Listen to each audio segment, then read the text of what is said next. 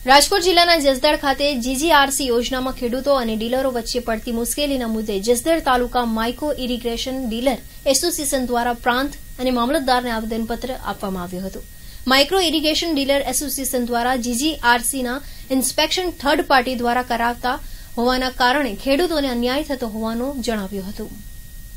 આજે જે આવેદનપત્ર આપવામાં આવ્યું છે એ જીજીઆરસી દ્વારા ખેડૂતોને ડ્રીપ ઇરિગેશન પદ્ધતિ વસાવવામાં પડતી મુશ્કેલીઓ નિવારવા માટે આવેદનપત્ર આપવામાં આવેલું છે।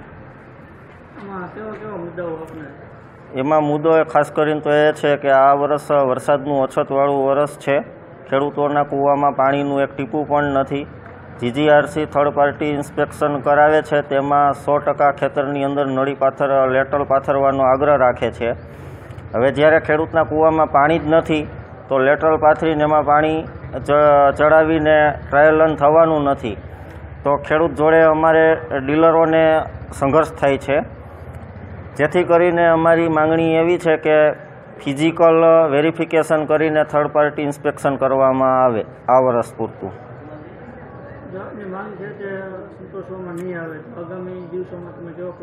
અમે ગાંધી ચિંધ્યા રાહે ઉપવાસ આંદોલનો ઉપર ખેડૂતોને સાથે રાખીને ઉપવાસ આંદોલન કરવાના પગલાં લેશું। હવે આજનું જે આવેદનપત્ર આપવામાં આવ્યું એમાં ખરેખર એવું છે કે ખેડૂત માટે વધારેમાં વધારે બોજો નાખતા જાય છે, જે હટ કરવું જોઈએ। આજની તારીખની વાત કરું તો એક ખેડૂતનું કોટેશન કાઢ્યું, 15 વીઘા જમીનનું કોટેશન આપણે કાઢ્યું। 15 વીઘામાં ખરેખર ખેડૂતને 70,000 ભરવા થતા હોય છે, જે 70% સબસિડી લેખે સરકાર વાત કરે છે એ પ્રમાણે।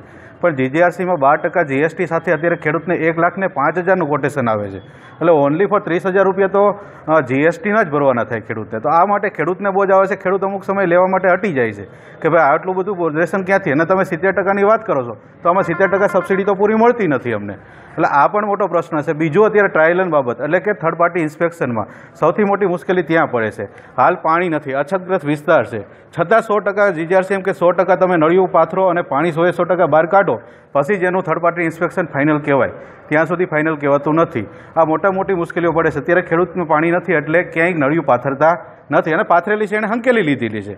હવે થર્ડ પાર્ટી ઇન્સ્પેક્શનમાં આવે તો નળિયું છે નહીં તો કરવાનું શું, એટલે ત્યારે અમારે અને ખેડૂતો વચ્ચે ડીલરો અને ખેડૂત વચ્ચે મોટી તકરારો ઊભી થાય છે। આ મોટી પ્રોબ્લેમ અમને છે અત્યારે જીજીઆરસી દ્વારા।